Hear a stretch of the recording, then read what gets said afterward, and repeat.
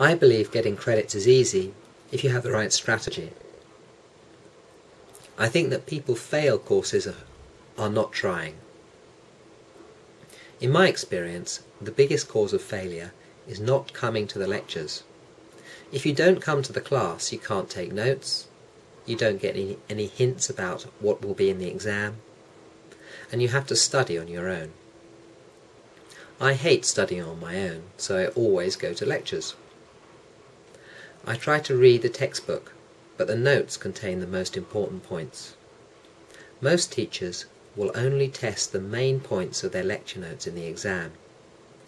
I use a red pen to underline the main points in my notes. If you don't know what the main points are, ask your friends. If they don't know, then ask the teacher after the lecture. If you did not take notes in the lecture, then ask everyone for a copy of their notes. Ask your friends, your seniors, your teacher, and even people you don't know. If you can't get the notes, then get the past exam papers. The teacher may give them to you. Make sure you go to the last lecture, because teachers often give hints on what they will put in the exam. In the exam, use time well. If there are 6 questions, then spend time on each of them, not just on 3. Guess if you have to.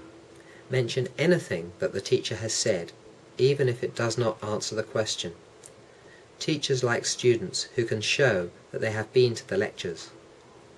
Ideally, I should sit at the front and ask questions after each lecture for the same reason.